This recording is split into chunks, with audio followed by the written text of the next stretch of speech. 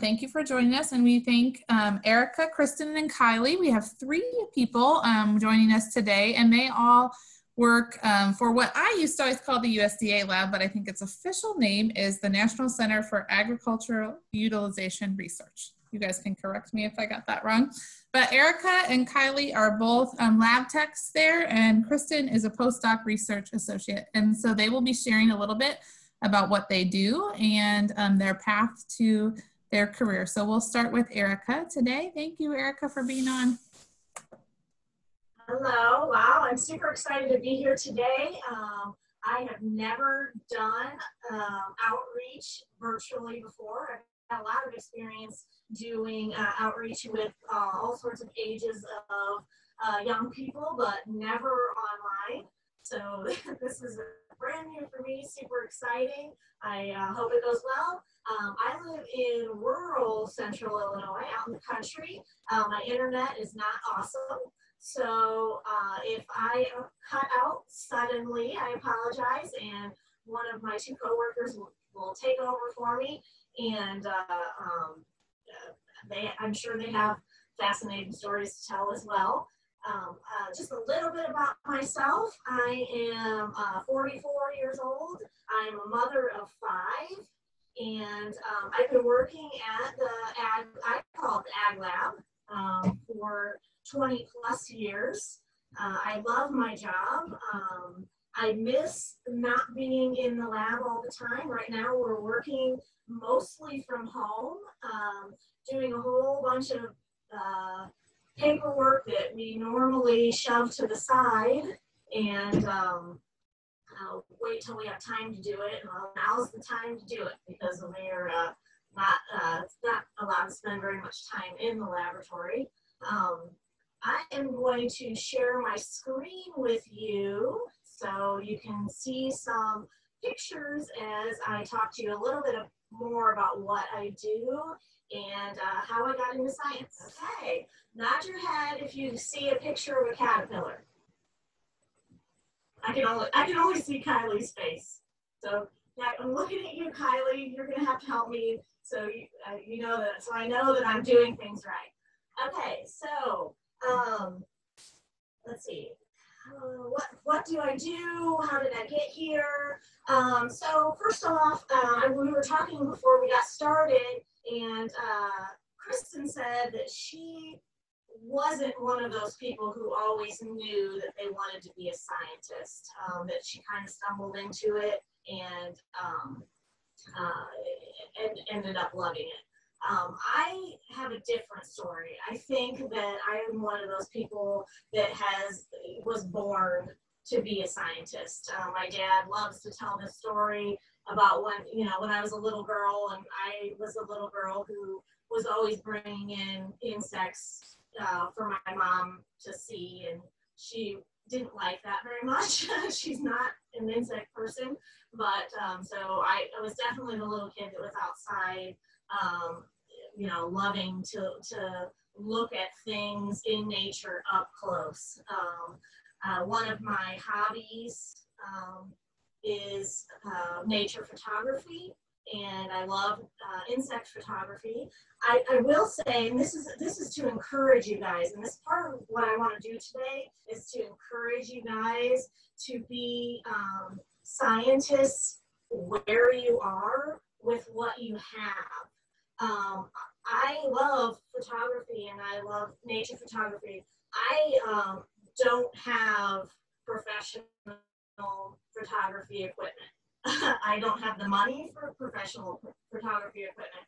So all the pictures that you're going to see in this presentation were taken with just a basic point and shoot camera. It takes a lot more patience, I think, to get good pictures. You have to take a lot more pictures to get good pictures with inexpensive equipment, but you definitely can take good pictures with cameras that are not expensive. So I just chose this opening photograph because it's one of my favorite photographs from the house that I live in now. This is a black swallowtail caterpillar on dill. So we have a couple different garden areas where I live. One is a herb garden, and the other is a vegetable garden. And so I found this guy munching away in our herb garden.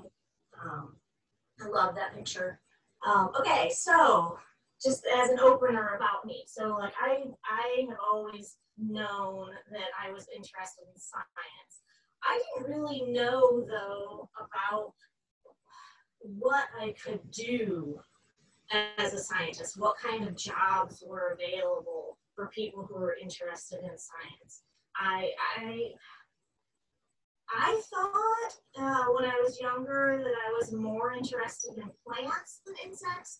I mean, I had a fascination with insects, but when I first started thinking about getting a job in science, I was thinking plants. Maybe plant breeding or or working in a greenhouse even. So I wasn't sure what I wanted to do, but I definitely knew that I was interested in science. I ended up in entomology, the study of insects, just by chance. So that aspect of it, I did end up by chance. I was required to do a job shadow experience when I was in high school. And my parents were friends with a scientist who was an entomologist, worked with insects. And so I asked him to job shadow when I was in high school. And that's when I discovered scientific research in the area of insect control. So trying to find ways to control the insect pests in our life. In the laboratory that I work, we are trying to find alternatives to chemical insecticides. That could take lots of pathways. So ways that you can control insects without chemicals could be trying to improve the conditions for beneficial insects. So there are insects that eat other insects. So you could be trying to create a good environment for beneficial insects. Spraying chemicals does not provide a good environment for beneficial insects. So that's one reason not to use chemical pesticides. But the area that I work in more is using the diseases that insects get against them to kill them. So just like we get viruses, bacteria, funguses, and some of those bacteria, funguses, and viruses are harmful enough to us that they can kill us, there are also diseases that insects get that can kill them. Now insects are so different from us that the diseases that they get are not harmful to us. Their body systems are so different that there's no worry about these diseases going from the insects to people, or even other mammals or not closely related animals. So here we have an example of a fungus that kills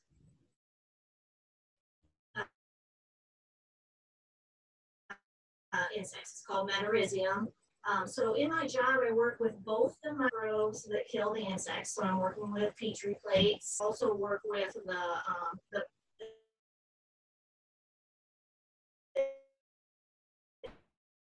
insect pests that these. So what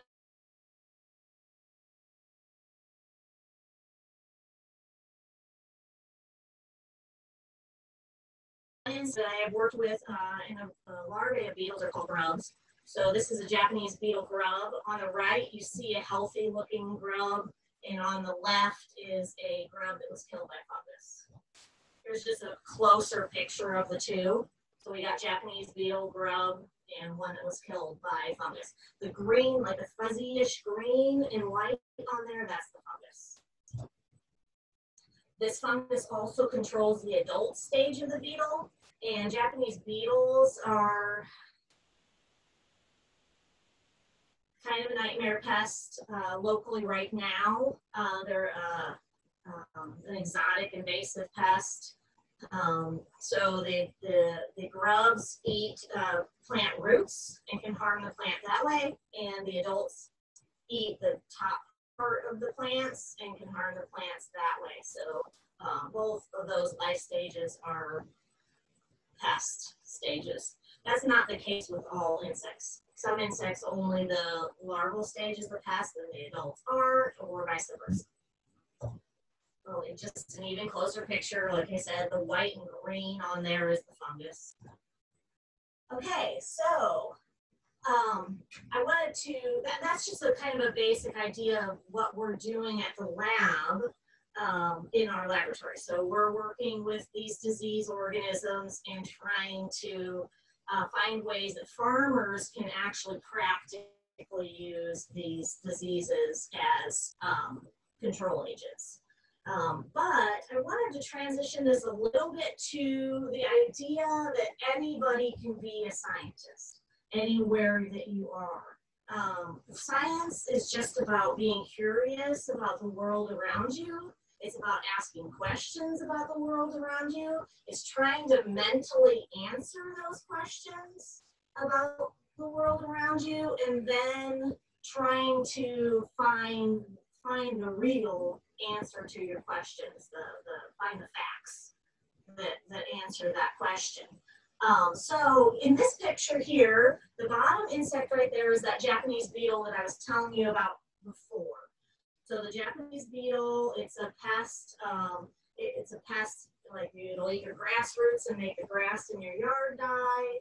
It'll eat your ornamental plants. I have a huge issue with, so in my yard, it likes to eat the petals off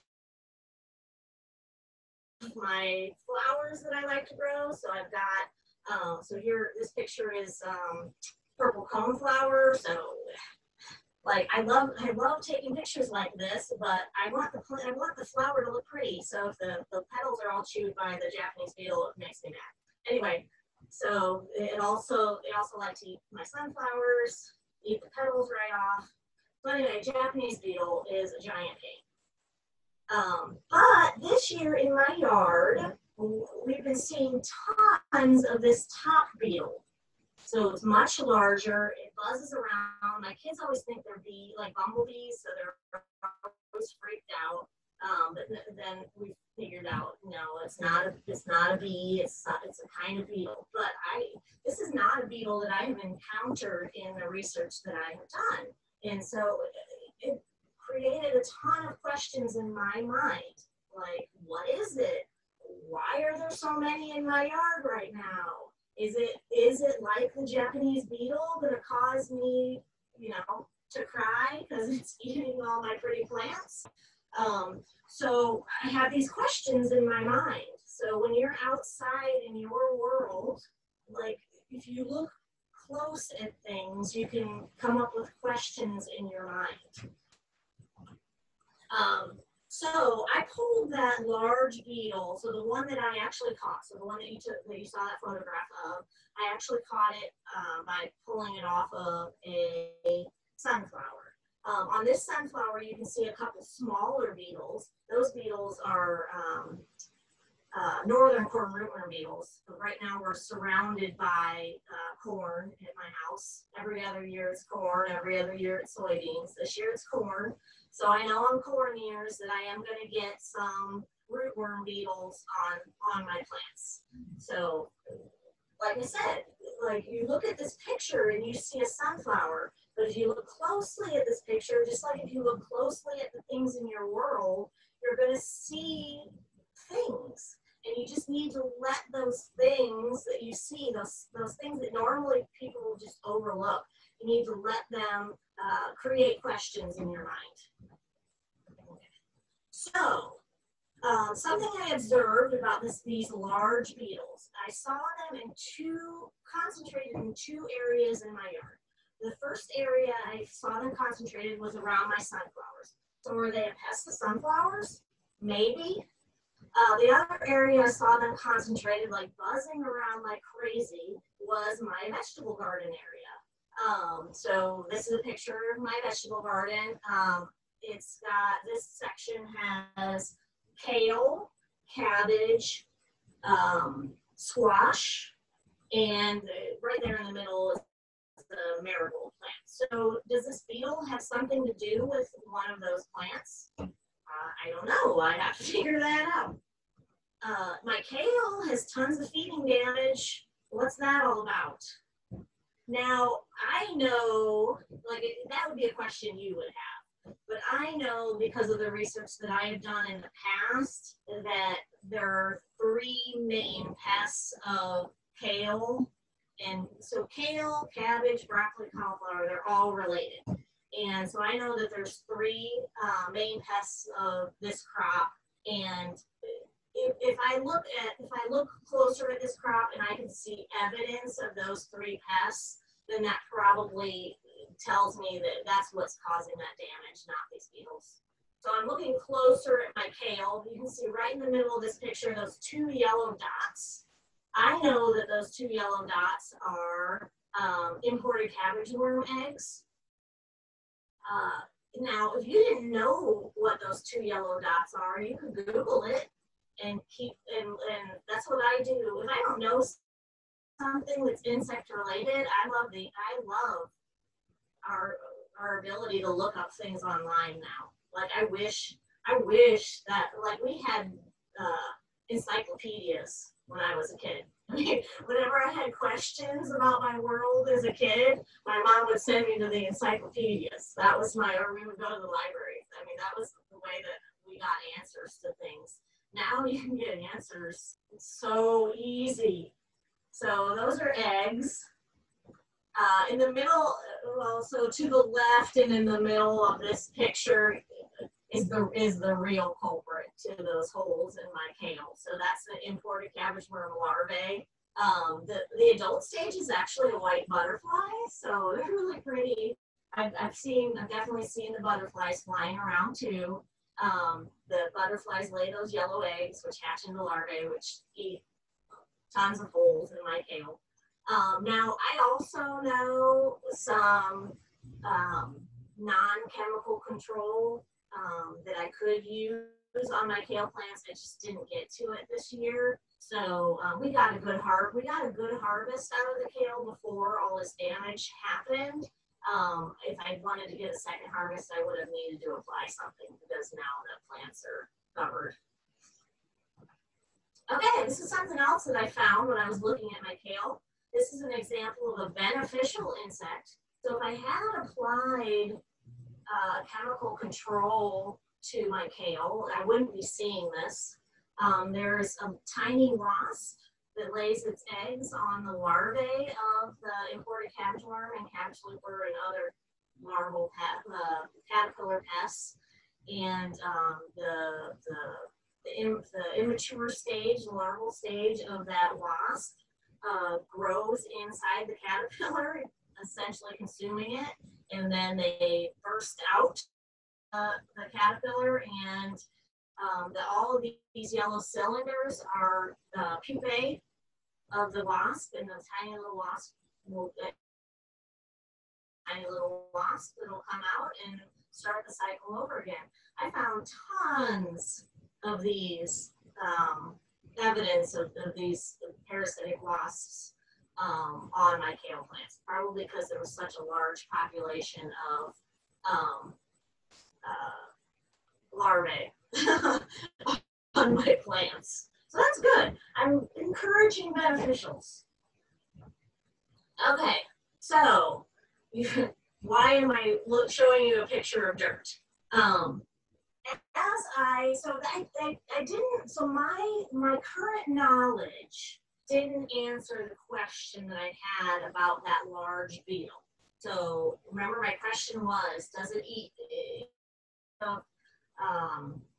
sunflowers? Is it a pest of these other plants? I will say my squash looks good, so I don't think that mentally I wasn't thinking that was going to be the answer, but I still didn't have an answer as to why the beetles were so interested in those 2 areas of my yard. So I went on Google, and all I Googled was large green beetle, Illinois.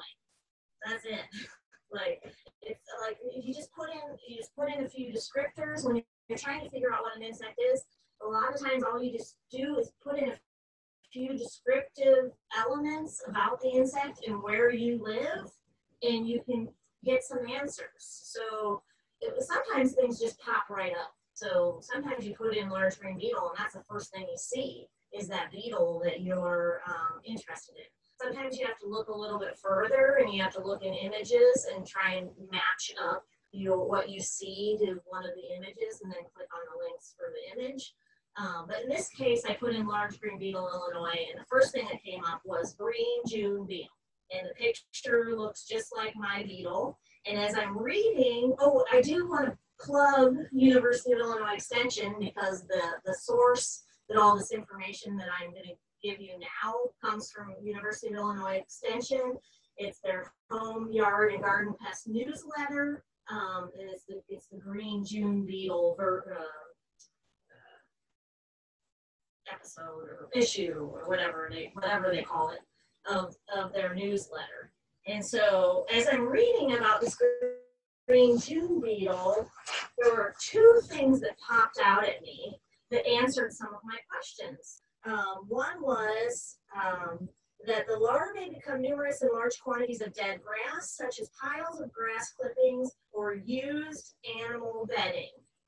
Used animal bedding, guys. This picture that you're looking at right now is used animal bedding. So we have rabbits at our house. We put down straw under their cages. The waste accumulates on top of that straw. And then we take it all, like once it builds up a little bit, it's my kid's favorite job, they shovel it out and they put it in our garden areas. So all of the sunflowers are planted in used animal bedding. Our garden is planted in that. It's awesome fertilizer, by the way. So the reason why they were concentrated in those two areas was because of what was on the ground, not the plants that were planted in that ground. The other thing I saw in this newsletter was that the larvae create holes in the surface 1.5 inch in diameter, frequently with loose soil around them. And you'll see this in your grass areas. And that is something that I saw earlier this spring. I had no idea what it was, and at the time I couldn't find the answer. But because I continue to ask questions and continue to be curious about the world around me, now I have an answer to that question from earlier this spring. So I just want you guys to know that you can be a scientist even if you're not in the scientific field. You can be a scientist even if you never have a job in science. Kylie and I, our job titles would not suggest scientists. So we're lab technicians. Lab technicians sounds kind of, it's not a very exciting job title. But I think that being a scientist is all about what goes on in your mind. And so Kylie and I are scientists because we have that curiosity about the world around us. Anyway, let's see. I think I have one more picture. So what I did today, I didn't do this just for you guys. And I encourage my kids to do this as well. I have kids aged range from 3 to 13. So they know, like if you see something cool, come to mom and she will, we'll explore this together. So this beetle is an example of something that one of my kids found and pointed out to me. So we did an exploration together as to what this is. And speaking of kids, I have a kid that's constantly knocking at the door right now. Like I have no idea why. This hasn't, it's happened to me in other meetings, but it's never happened to me when I was giving a presentation. So I do want to say that this job is pretty compatible with being a parent. But this whole working from home has been difficult with kids. So, okay, so that's really all I have. Let me stop sharing my screen. Oh, and I see that I took almost a half an hour. I hope that it wasn't a super boring half an hour. I don't know if we want to have questions pertaining to what I just talked about, or if we want to let Kylie and Kristin talk first and then have questions. Do our coordinators have any thoughts on that? I'm going to step away 1 second until my child is not knocking on the door. Sure. I would say if anybody has questions about what Erica presented so far, why don't you go ahead and either unmute and ask that, or you can put it in the chat. Otherwise, if you don't have any questions specifically about what she presented, we can go ahead and let Kristin or Kylie share, and then we'll have time at the very end for questions for everybody as well. As you guys are typing, so for the people who are typing, if anybody's typing, you know, something I didn't talk about was my educational background. I do want to let you guys know that I started out my first 2 years at ICC, Illinois Central College, Community College. For me, that was an awesome choice. It's definitely a cheaper choice than starting out at a four-year university. I don't really feel like I missed out on any opportunities. ICC has a lot of science classes that you can take. I think I took every science class that they had available there. I was able to get a lot of my just general classes out of the way before I went to the university. I took all of my math classes at ICC. And I feel like that really freed me up. So I transferred to the University of Illinois in Champaign-Urbana my junior year.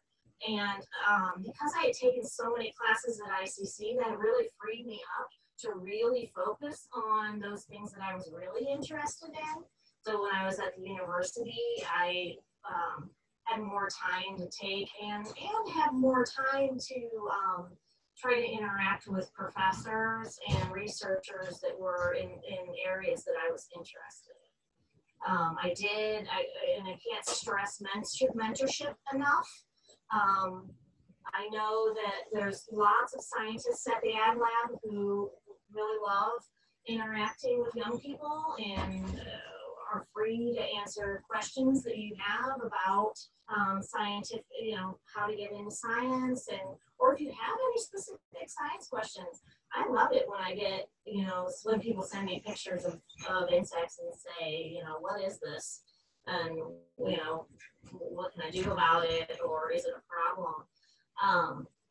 So ICC 2 years, University of Illinois 2 years. So I only have a bachelor's degree, but so I have a bachelor's degree in biology. So that is so I don't even have any specific degree in entomology, but all of my work experience has been in that field. So definitely an entomologist practically. Do we have any questions? So Erica, there is one question and one comment. Someone was just letting you know they have a rabbit at their house. And the other question is the fungus that killed the Japanese beetle available as a commercial product? I might have missed you saying that. Oh yeah, that's a good question. I think it is. I actually just got word that maybe that company has decided to stop making it, but the product, the commercial product, which I'm not endorsing at all, called Net 52. It might not be. I guess I heard word that it's maybe not available currently. There are, so if you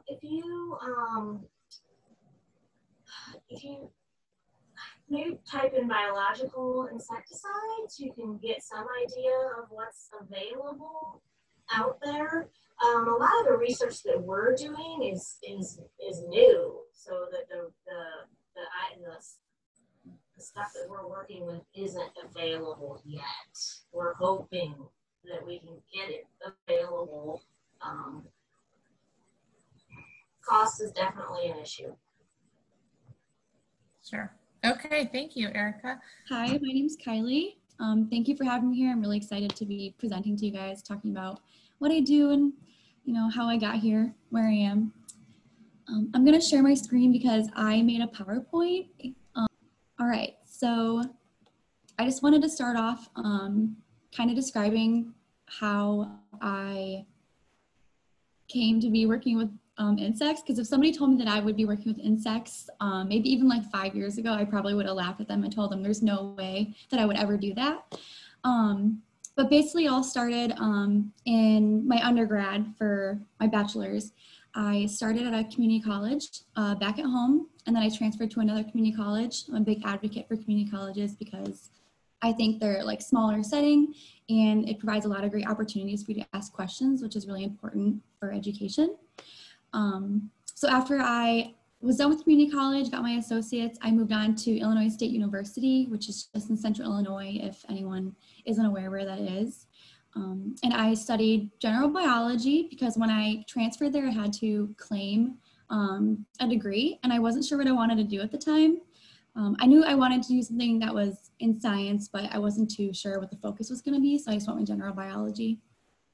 I had dreams of being like a veterinarian or an oncologist or a medical examiner. It switched like every couple of years, but I just decided to just do general to play it safe. And now I'm really glad that I did. You shouldn't have to claim a degree too early anyway, I think, in my opinion. But here's a timeline of my education. So I graduated in May of 2016 with my bachelor's. And then shortly after that, I was kind of just left to wonder. I was like, all right, I graduated, now I have to really figure out what I want to do. And I didn't hear too much about opportunities for doing volunteer research during my undergrad career, but they're definitely out there, and it's a great resource because you gain a lot of experience, and it really helps you determine what you want to do and what you don't want to do. So after graduating, it was kind of a unique case. I still reached out to some professors and I asked them if they needed any volunteers in the lab, just so I can, gain some research experience and just kind of help out whenever they needed it. Thankfully, Dr. Ben Sad took me on as a volunteer postgraduate researcher. And I actually was helping Kristin. She's gonna be talking next. I was helping Kristin with some of her projects for her PhD. So that was a lot of fun. And when I was doing that, I actually got bit by the research bug because I found out that I really liked doing research and decided I wanted to stick around. I moved on to be a research laboratory assistant, where I mostly helped Kristin with research, but I also did most of the rearing of crickets. That was a study organism for Dr. Scott Sakalik's lab. He collaborates with Dr. Ben Sad. And then crickets are what Kristin worked with. And so I was just taking care of thousands of crickets, and it seems really odd, but it was kind of fun.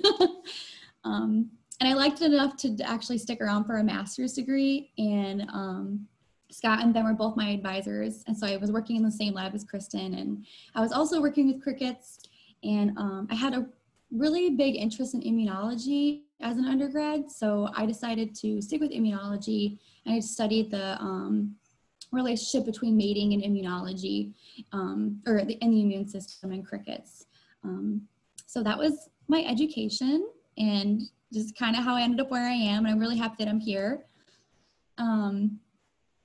I've been working with the USDA as a lab technician since late January. I've been working in Dr. Jose Luis Ramirez's lab. He works with mosquitoes, and I'll tell you a little bit about those in a second. But really, like vaguely, I just listed some responsibilities as a lab tech, because I think technician overall, you can't just imagine what I do day in and day out. So there's just some things there. I mostly do all the maintaining of mosquito colonies, so it's similar to what I was doing with crickets. And there's actually a big aspect of the job when I was looking for a position. So that seemed to fit with, my credentials. I also provide research support for various projects because being in the lab is kind of chaotic. We sometimes have like 4 projects going on at once. We have to like devote different times of days to those projects. I also collect and maintain data records. I write standard operating procedures while also adhering to safety policies and guidelines. These are just some things. There's plenty of other small things that I could be missing right now. I'm sure Erica could weigh in on it later. Erica works right next to me at the USDA, so we're part of the same department. All right. So coming from crickets to mosquitoes, I feel like I don't have to really necessarily tell you why we're interested in researching mosquitoes, because it's pretty well known that they're a global health concern. So they're vectors for various diseases, which means that they will bite like a host, which could be like a bird, for example, and then they will pick up a disease like yellow fever. West Nile virus is something that's common in America. But they will then bite humans and they will transmit this virus to humans, and then we become sick. And then there's just some facts down there about how mosquitoes cause multiple deaths per year. So it's a pretty important topic to be researching. And also at the USDA, I feel like it's important to share that mosquitoes can also decrease productivity in livestock, which is really important because that indirectly affects us too through animal agriculture. Okay, so I'm gonna show you how I maintain all my mosquitoes because I think it's kind of fun and it's way more involved than when I was rearing crickets. But first, I just wanted to briefly introduce that mosquitoes go through complete metamorphosis, which means that they have 4 distinct life stages, and you can see that in this image here. So they start off as eggs. Females will lay, they're called egg rafts. They'll lay them on top of the water, and they can lay up to 100 eggs at a time. These eggs they can hatch within a few days, or they can stay dormant for up to 6 months, which is really interesting. But basically, as soon as the eggs are submerged in water, so if there's a rainfall or if there's disturbance in the water, then the larvae, which is the next form of life, the next life stage, they will emerge from the egg. And then this lasts for a few days, up to 5 days maybe, and then they turn into pupae. Pupae will usually rest right at the water. In a lot of insect life cycles, pupae are an inactive stage, but that's not true for mosquitoes. They are very active. So if you disturb the water, they'll just go scattering and swim around everywhere. And then after being pupa for a couple days, they'll emerge out of the water as an adult. And my job, a lot of my time for my job is spent taking care of mosquitoes during all these different life stages. Okay, so I have a little schematic of how I take care of mosquitoes. So on the left-hand side, you'll see that I have different rows, and I have life stages, which eggs, larvae, and pupae. And then I have my rearing practice, which just gives you a little description on how I take care of them. And then I also included the lab equipment that we use because before I started doing research, I would always think of science as really shiny equipment. And while that's true, we have really expensive and nice equipment in our lab, a lot of the equipment we do use is just common household items. So you can see right down here, a larval tray is actually just a really shallow bin, and that can, serve its purpose. Females will also lay eggs in the wild in buckets outside, old tires sitting around in ponds. So really anything that has a shallow water surface. And then our adult cages are gallon ice cream buckets that we just modify. So it's, not the most glamorous stuff, but it makes it really easy to rear some mosquitoes. So at first with the eggs, if you start at the beginning of the life cycle, we will put eggs in this desiccator, and desiccator is just a really fancy word for a piece of equipment that dries things out. So I told you that eggs, once they're submerged in water, they will, the larvae will hatch out of them. So that's true. We put eggs inside this tiny little box with a little bit of water, and we place it inside the desiccator that's there, and then we hook it up to a vacuum, and this will increase the pressure, which also helps them hatch out of the eggs way faster. So this only takes maybe 15 minutes. I just leave the eggs in there. And then when you're done, you have really teeny tiny larvae, which brings me to the next life stage. So the larvae are pictured here, and you can kind of see that there's different stages of larvae. They have, I think it's 5 different molts of larvae, which is almost like a new molt every single day. So they just progressively get bigger. So you can see kind of like a tiny one right here, and then there's a bigger one over here. So they're little different life points. But basically, to take care of larvae, I just put them in the larval tray, which again is that shallow bin, and I put a little bit of water in there, and I place some like fish food and rabbit food in there 3 times a week, and they're pretty happy with that.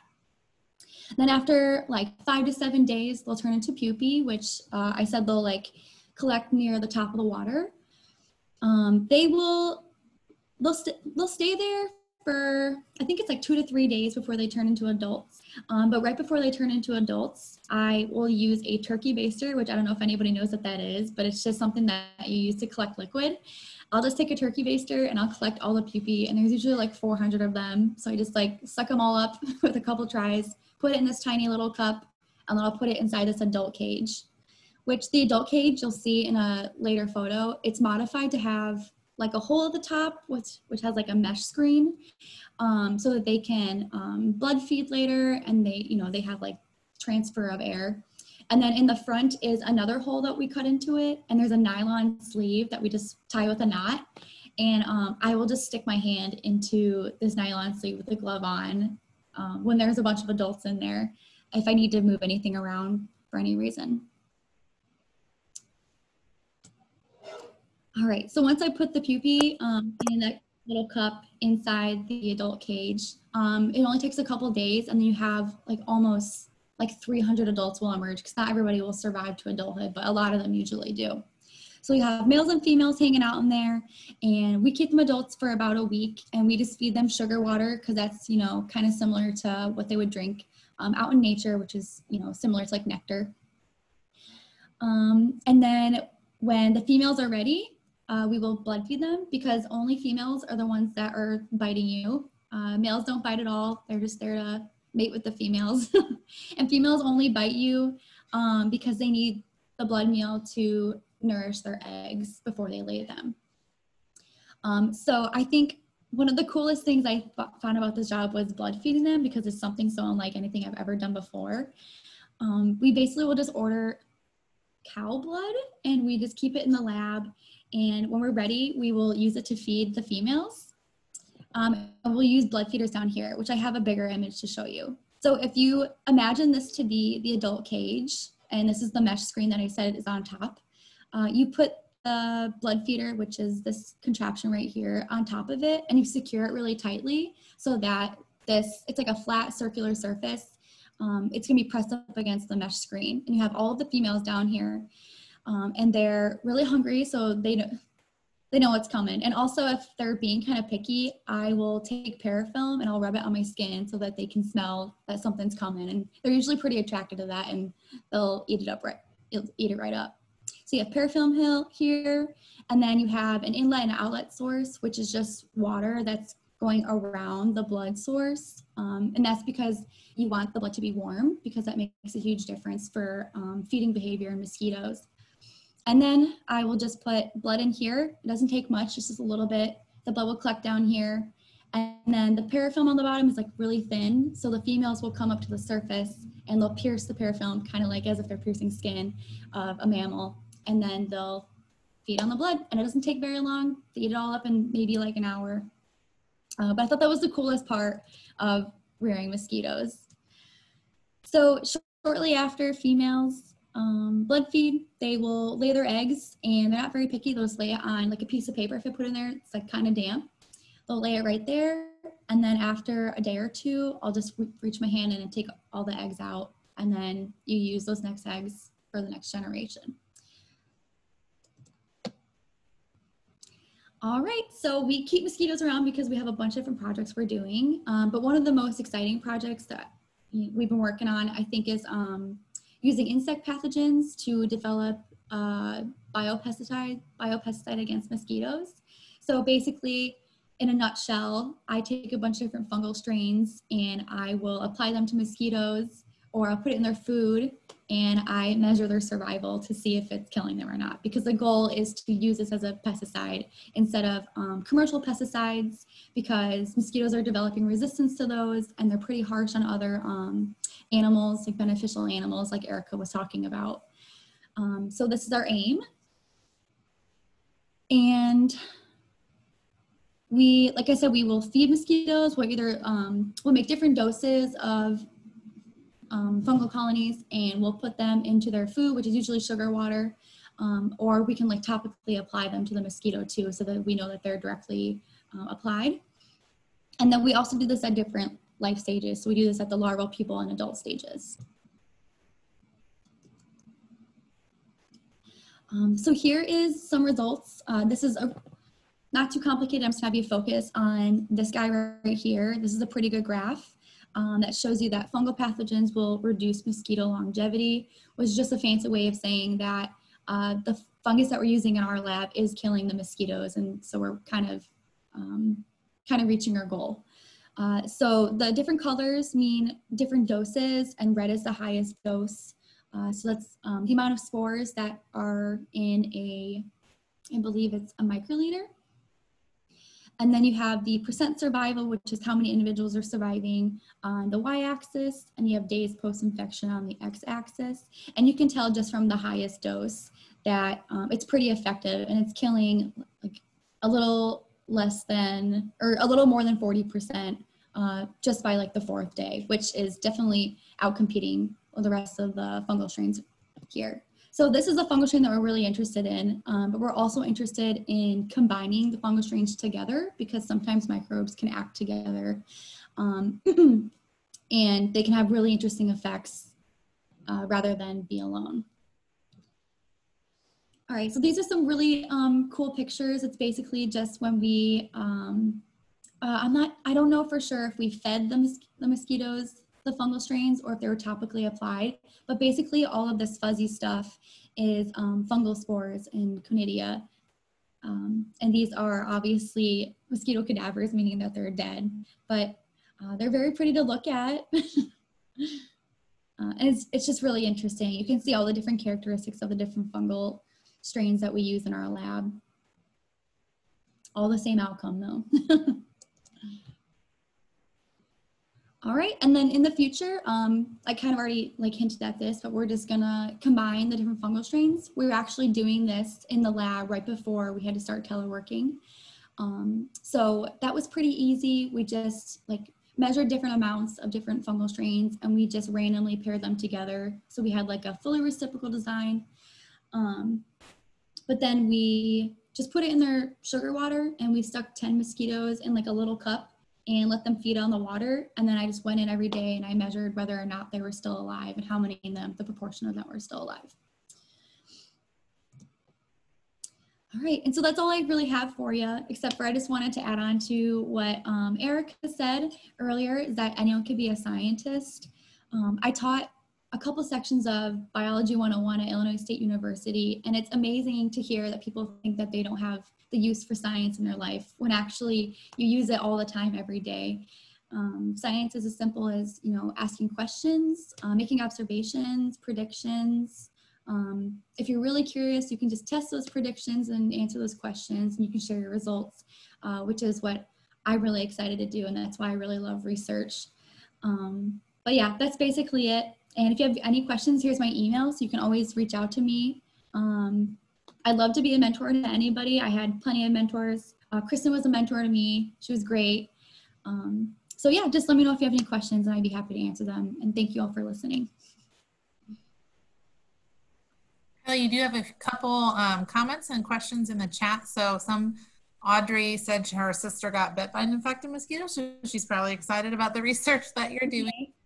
There were some comments about mosquitoes in standing water, but May has a question about, I understand there's a new mosquito in Illinois that feeds during the daytime. Do you test different kinds of mosquitoes?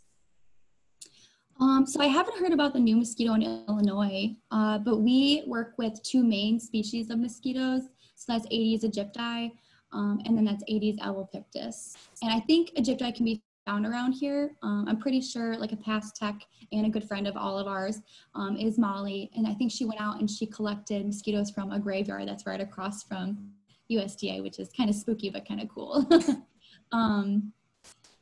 Yeah, so that's just the 2 species we work with, and I haven't heard of the new one, but that'd be interesting to look into.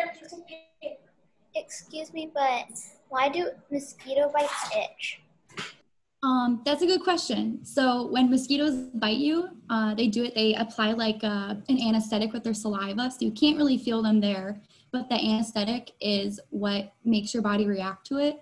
So not everybody reacts to mosquito bites, but some people do, and that's just kind of like an allergic reaction almost, which is similar to like a hive if you ever had one. So it's just really itchy for a few days afterwards because your body was trying to fend it off. Why did the mosquitoes put that in anyway? They put it in because they wouldn't be very good at biting if you could feel it, right? I know if I see a mosquito on me, I'm gonna slap it away and I'm done with it. But they're sneaky and they need that saliva to be successful in obtaining their blood meals. I heard that they put it in because it thins out the blood. Is that true? I don't know actually, but I don't see why not if it kind of acts as an anticoagulant to like help them take up some blood. Yeah, I've only been working with them since the end of January, so they're pretty new to me, but I'm gonna look into that. Thank you, Robin. You have one other question in the chat box. Although I dislike getting bit, would bats die if we killed all the mosquitoes? Would bats die? Mm-hmm. I don't think so because bats, well, I guess it depends on what bat it is, and I have zero experience with bats, but I know that bats will prey on insects, like nocturnal insects, like moths. So yeah, I guess mosquitoes would also kind of be nocturnal if you're kind of at sunset. I don't think they would die. They probably switch to a different insect, or they're probably not super specialized in just mosquitoes and dieting on those. I certainly hope not. Bats are pretty cool, but I wouldn't want to see them go. Okay, super. Any other questions for Kylie? Do more people get mosquito bites than others? Yes, they do. And there is like a ton of explanations for why that is. But some really common ones are they're attracted to dark colors. So if you're wearing dark colors, and that's because they have pretty poor eyesight. So it's easy for them to find dark colors, so like shadows and stuff. Another one is sweat, because you have lactic acid in your sweat and they can pick up on that scent. And so they're really attracted to it. Another one is carbon dioxide. So that's what you exhale. So you take an oxygen and you breathe out carbon dioxide. They'll pick up on that cue too, and they'll come after you.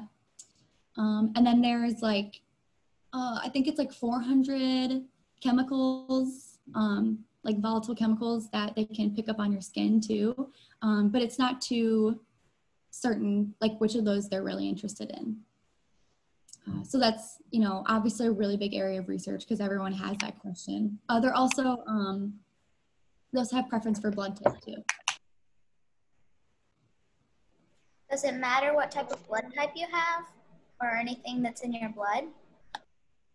I would say so, but I don't research that, so I couldn't honestly answer that confidently.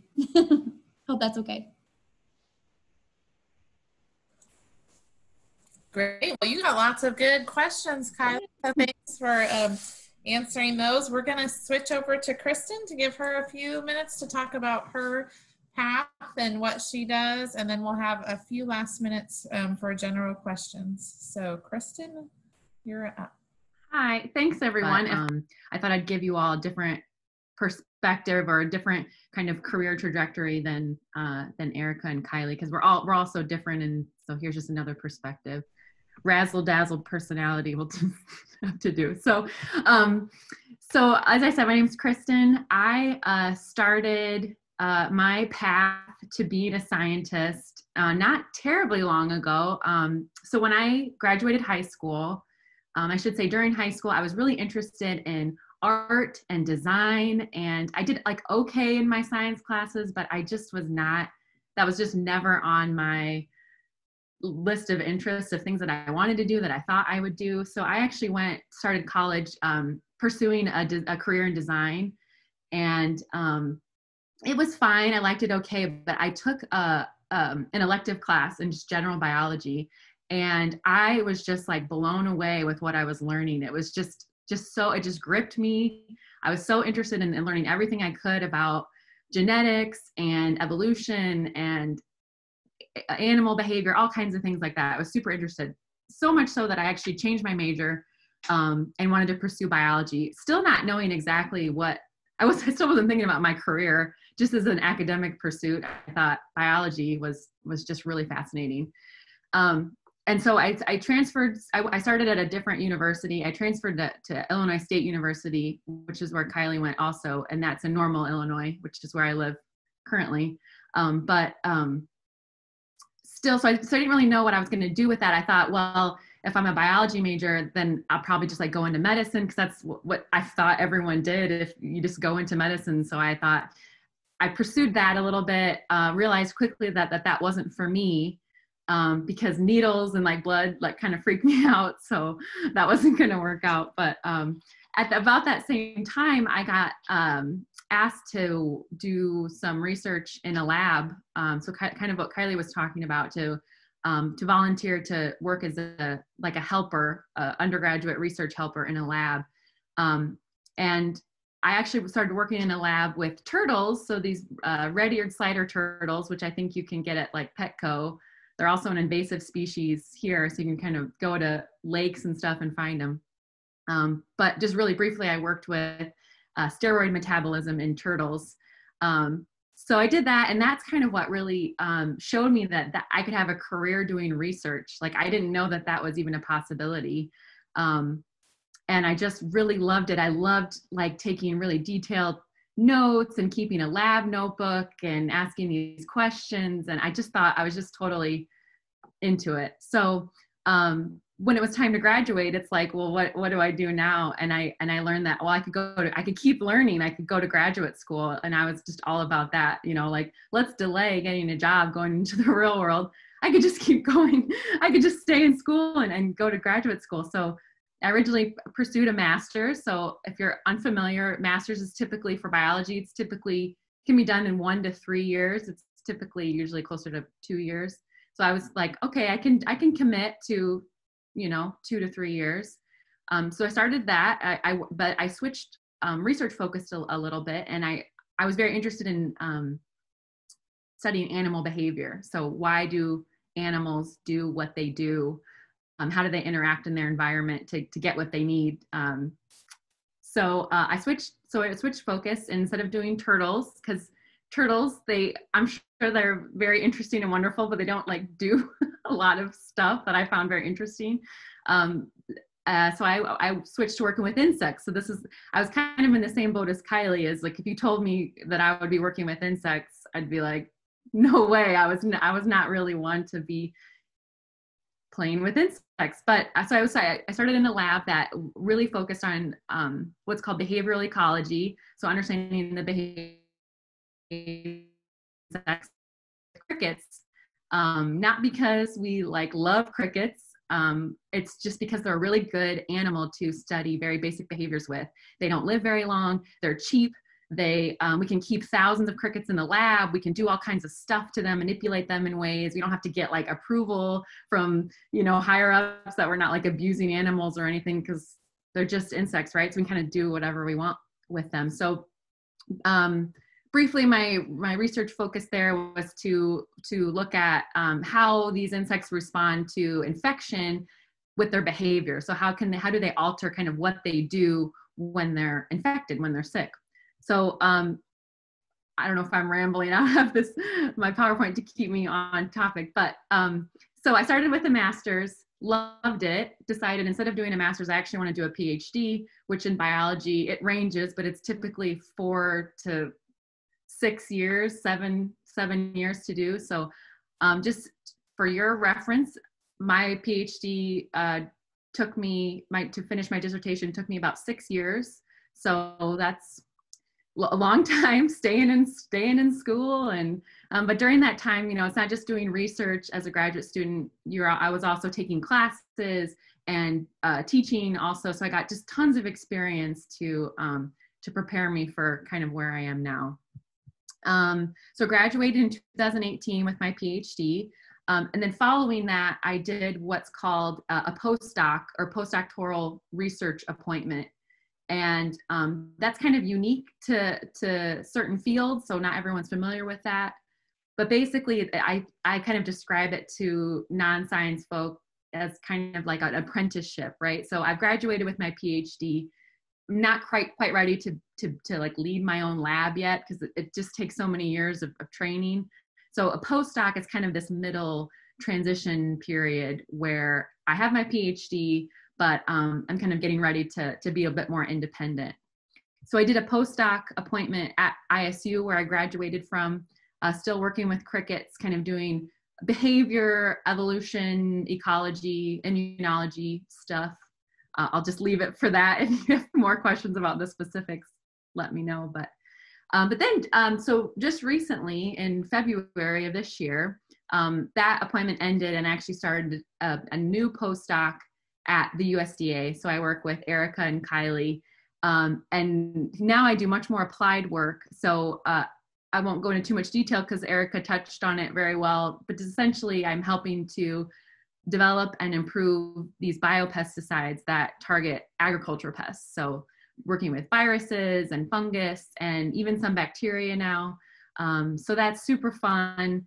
I really like it. The other thing I wanted to touch on about kind of to describe kind of my career is something that why I love being a scientist and why I just think it's so fun. And one of the things is that I get to do a whole bunch of stuff. So sometimes you think biologist and it's like very narrow, but in fact, I get to do all kinds of things. So I dabble in entomology. Oh, sorry, I have a cat. But I start talking and my cat wants to join. But so I dabble in entomology, which is the study of insects, as Erica said. I do ethology, which is the study of behavior, microbiology, evolutionary biology. I'm learning some molecular techniques. So I'm just constantly learning, which I love. I love getting to learn new techniques.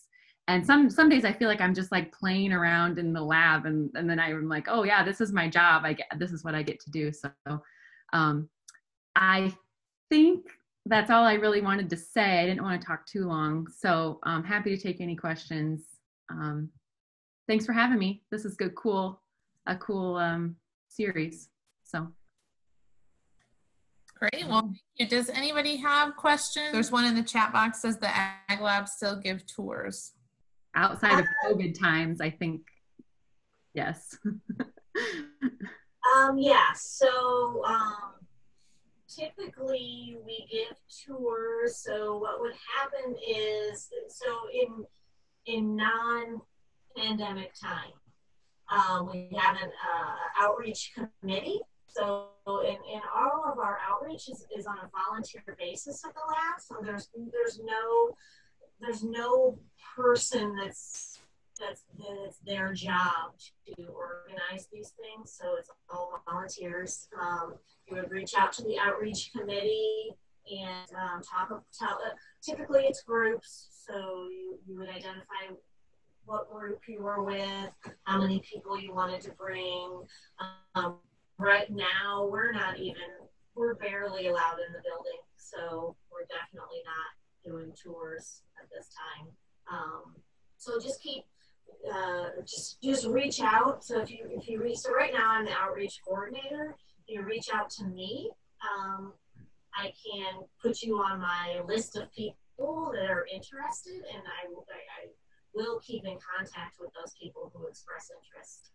Well, I just want to say thank you again to all of our speakers, and several things that you said I thought were so important for the girls to hear, and everybody who's listening, not just girls.